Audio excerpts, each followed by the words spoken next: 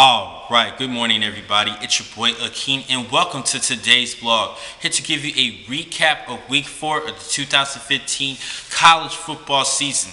We had some couple upsets this past week, starting with the game at Eugene between the Oregon Ducks hosting the Utah Utes. Utah crushed Oregon 62-20 due to great efforts on both sides of the field, particularly at quarterback and Travis Wilson leading the team in passing with 227 yards in the air and 100 yards on the ground and some scores. Now defensively, this is a good, effective, disciplined defensive team for the Utes defense, and Kyle Whittingham's been doing a great job as their head coach. This is a good team who's at the hunt for at least the North Division of the Pac-12, and they do control their own destiny. Now, this is going to be a tough division in the South Division, and there was a good win for UCLA at Arizona. I actually went with the Wildcats in that upset, but actually UCLA did pull off, and they crushed the Wildcats 56-30. Great play by quarterback Josh Rosen. Couple touchdown passes. They did a great job defensively causing problems for a new Solomon and company, and it helped this team remain undefeated, and it looks like it might be between USC and UCLA in that South Division. Now headed over for a team in the Big Ten Conference, the Michigan Wolverines. They're building a lot of confidence, and they pulled off a shutout win 31-0 against the BYU Cougars due to great efforts at running back and Devion Smith, who had 125 yards on the ground. Headed over to the American Conference, there was a big shootout between the Memphis Tigers and the Cincinnati Bearcats, in which Memphis did pull off the home victory 53-46. Quarterback Hayden Moore, in replacement of Gunnar Kill, had 557 yards on the air for the Bearcats, but it wasn't enough. Now for Paxton Lynch, he actually had a 400-yard game with 412 yards passing, and he definitely can make a run for Offensive Player of the Year in the American Conference. Headed over to the ACC Conference, Georgia Tech. This is another team that's been struggling for the past couple of weeks. They actually lost at Duke 34-20. Shaquille Powell had a good job in the ground attack, with leading the team with 88 yards on the ground and 3 rushing touchdowns. Maryland actually played against West Virginia this past weekend, in which the Mountaineers won 45-6, crushed Maryland. Maryland just had nothing going for them offensively. Next up, my Texas Longhorns.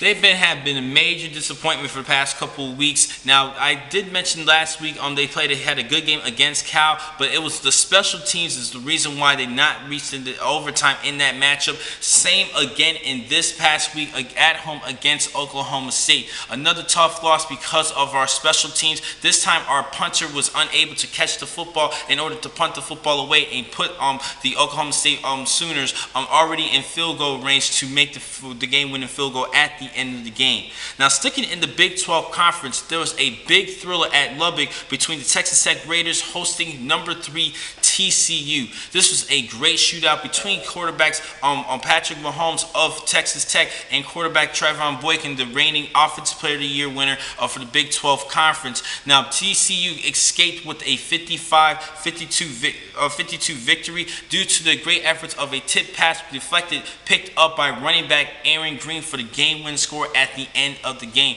Now, Aaron Green was actually wide open at the beginning of the play to begin with. Well, watching that last play for Trevon Boykin and the offense of the Horned Frogs, I actually saw right in the middle of the field Aaron Green open, but he did not see him, and he actually went to his leading target, and Josh Doxson, who had 17 pass receptions, which is tied for Big 12 record in a game, with well over 200 yards in the air and some scores. He had a great game, and he's actually the leading receiver in college football, can earn All-American honors at the end of the season.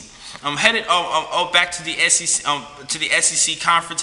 Tennessee actually played at the Swamp against the Florida Gators. I went with Tennessee in that matchup, but Florida actually pulled off another straight victory against the Vols, 28-27, due to a last-second missed field goal at the end of the game. Now, another SEC matchup, a couple other SEC matchups was interesting this past weekend. Texas A&M played a great game against Arkansas, and they actually pulled an overtime victory, 28-21. 21. Now, they actually had one of the most electrifying, sensational players in all of college football, and true freshman Christian Kirk, who had 173 yards in the as a receiver and 2 scores receptions. I think he had a great game, and he's actually having a great season as an all-purpose player for that Texas A&M offense. Second in the SEC East Division, Kentucky actually pulled off a victory over Mizzou, who was undefeated at the time, 21-13. Now, this Kentucky team's actually starting to get more and more my respect. I'm starting to respect this team a little bit more. There's actually a hard fighting team.